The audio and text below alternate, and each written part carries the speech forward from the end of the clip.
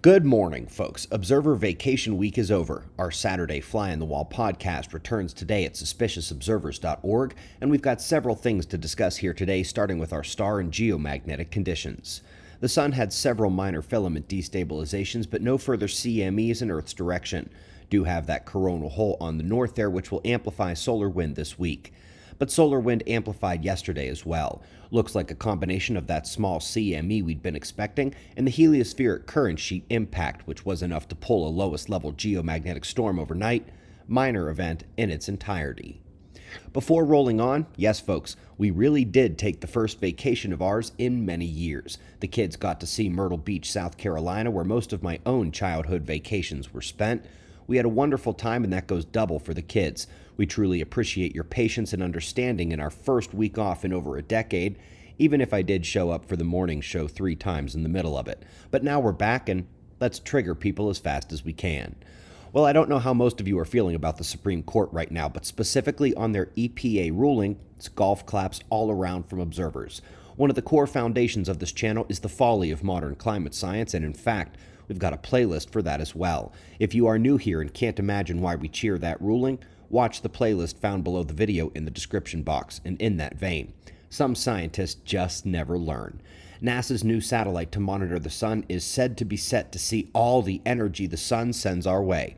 But no, it won't. It's just the total solar irradiance, the light. As has been the downfall of that scientific field all along, can't see the protons, electrons, the interplanetary magnetic field, and it will therefore miss the lion's share of what they were trying to find.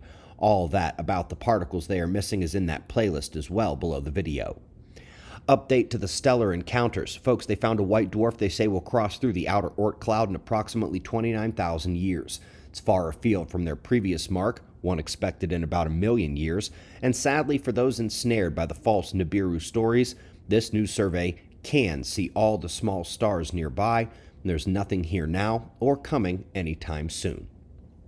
Lastly, folks, another galactic survey team who doesn't have the galactic current sheet in their toolbox. Turns out the interstellar medium of plasma and gas and dust has a preferred magnetic handedness, and they can't figure out its physical origin. Veteran observers, stop laughing for a moment.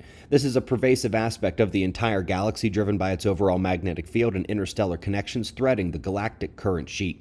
That's the Milky Way version of the Sun's current sheet, which hit Earth this morning, if you can remember, about 2.5 minutes ago. It's also the thing that triggers the Great Solar System shift, Earth's catastrophe cycle, solar micronova, and the next stage of Earth. By the way, that was the entire topic of conversation between myself and Matt Lohmeyer. Fun interview we did there while I was on vacation, and the videos are posted to his channel today. Link to that is below as well. We greatly appreciate your support. Watch that interview, it was a good one, and those playlists below the video. Seriously, they answer almost every single question I ever see on the topic. Veteran observers, help me remind comment questionnaires where they can find those answers. Again, podcast coming up in a couple hours at suspiciousobservers.org as well, and we'll do this all again tomorrow. Right here, but right now it's 5:45 a.m. in the new Valley of the Sun. Eyes open, no fear. Be safe, everyone.